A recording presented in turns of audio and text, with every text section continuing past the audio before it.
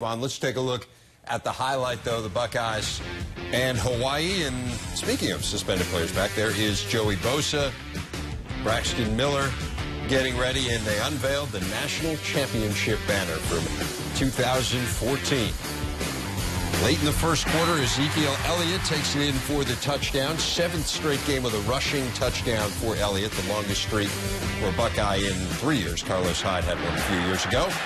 Jalen Marshall, we talked about him coming back, and 24 yards there as he takes it into Hawaii territory. Later in the drive on a 2nd and 13, Cardale Jones sacked. Buckeyes would punt. Jones was somewhat ineffective. The entire offense was somewhat ineffective, so J.C. Barrett warming up with the headset on. He'll take it off before he goes out. Yeah, he did. Ensuing drive for Hawaii on a 3rd and 6. Max Whittick has it picked off. So now the defense trying to spark a little bit of offense. Jones is on the sideline. Barrett is in there. Elliott gets the carry and takes it in for the touchdown.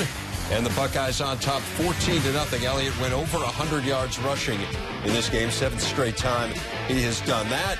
There's Darren Lee coming and forcing the sack by Whittick. Sam Hubbard jumps on it for the Buckeyes, and Ohio State takes over in great field position.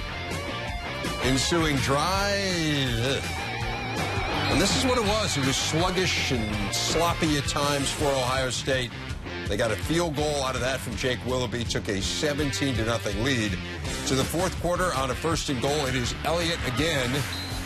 So 3 touchdowns for Zeke, and the Buckeyes on top 24-0.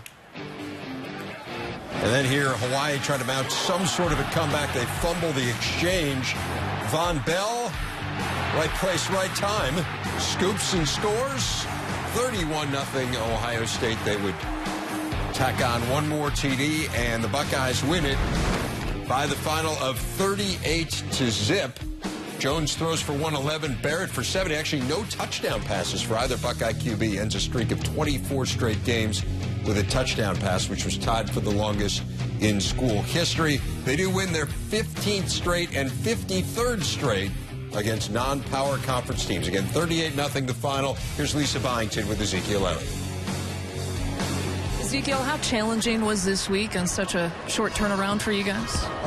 We definitely came out a little bit unprepared, and it showed in our play. We didn't execute well. We played very sloppy today. And so, just kind of turning around was physically wasn't too bad because it's early in the season, but just mentally and just be prepared for the schematics, it was just we weren't ready.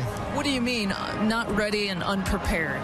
Well, just that quick turnaround. Tuesday you can't practice after a game, and then we only basically had 2 days to prepare. And, we just came out, we weren't ready, and we didn't execute. All right. Thank you, Ezekiel. Thank you.